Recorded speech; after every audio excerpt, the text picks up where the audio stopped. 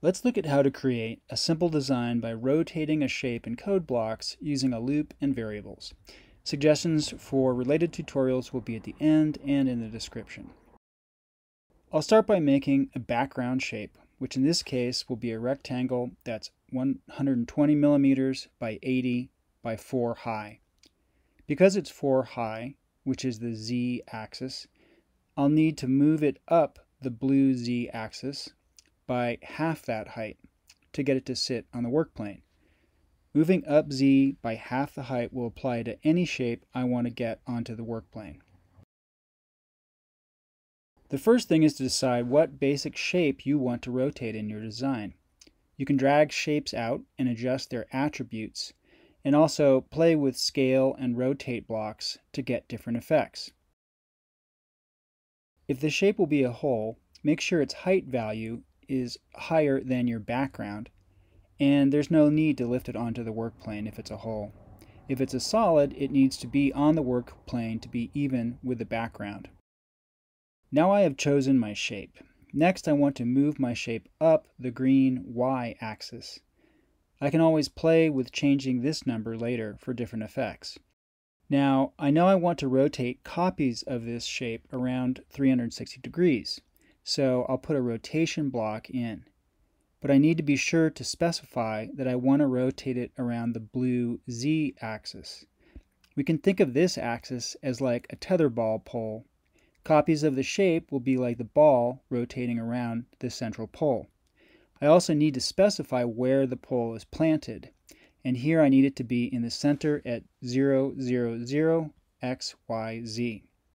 We want this shape to repeatedly appear, so let's grab a repeat loop and place the shape in it with the background above.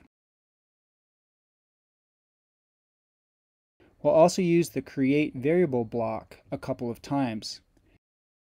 Drag out one and name it something like spokes, arms, pedals, or some description for the shapes that will radiate out.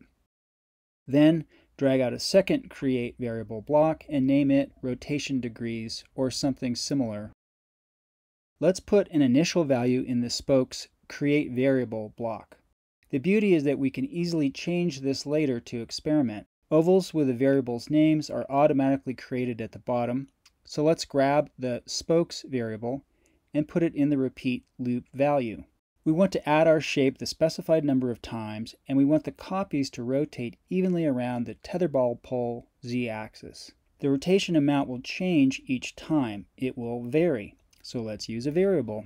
Take the rotation degrees variable and place it in the rotate around block.